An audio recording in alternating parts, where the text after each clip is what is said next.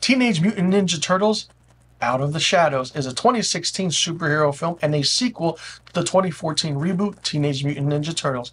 It came out in June of 3rd, 2016, had a budget of $135 million and grossed $245.6 million, and has a runtime of 112 minutes. Pete Plozek is Leonardo, Alan Ritchson is Raphael, Jeremy Howard is Donatello, Noel Fisher is Michelangelo, Gary Anthony Williams plays Bebop, and Seamus plays Rocksteady. Yes, Seamus, that Seamus from the WWE. And Brad Garrett is the voice of Krang. Yeah, Krang. Krang is finally in the Teenage Mutant Ninja Turtle movie. Basically, this movie is very different than the first one, or the reboot, I want to say. It kind of follows the Ninja Turtles, who, after defeating the Shredder, must face an even bigger foe, Krang. And, I mean, listen, we have Megan Fox returning as April O'Neil, of course. Stephen Amell is Casey Jones. This casting was perfect and amazing. I absolutely loved it. Will Arnett is April's cameraman. And we have kind of Shredder appearing in this, but not really appearing. He's like a minor character here and there, hearsay. But it's done in a way where it's fun. It's interesting. Seeing Bebop and Rocksteady was great. Once again, it's heavily CGI'd, and the whole aspect is like, wow, most of your $200 or $135 million budget went to the CGI, which is definitely what happened. But then the action, like I said, is what saves these movies. There were moments where there was tension between the turtles, which was fine. It was there, but it just didn't work in a way where you're like, okay, what are the turtles doing? What are they really fighting? The turtles are fighting one of their biggest villains ever, Krang. Not only that, the Technodrome is there, and you know what the Technodrome is if you know what the animated series is. And then we find the aspect of everything happening, why Krang is here, what's he doing, how he got here, and it was just different. I mean, it was rumored for a while that Jim Carrey was going to do the voice of Krang, but then evidently Brad Garrett did it. And he just wants to destroy Earth and enslave the universe. That's his motive. That's it. And then the Turtles have to stop him.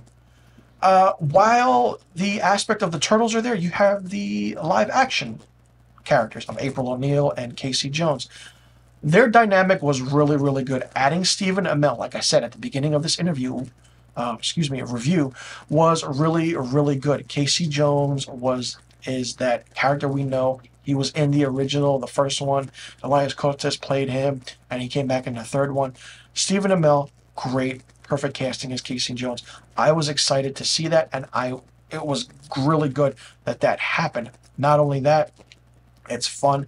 It's a great comedic movie, not more so drama-esque, but I feel like certain scenes were just a bit too long, especially the dynamic with the turtles just didn't feel right, and the whole aspect of, what can happen, what cannot happen, and, the whole thing about Splinter, and it's just different than what you would think, and these reboot series is really interesting. I mean, the first one was a hit, the reboot in 2014. So they're like, hey, let's fast track a sequel, bring everyone back. This is the 2016 version.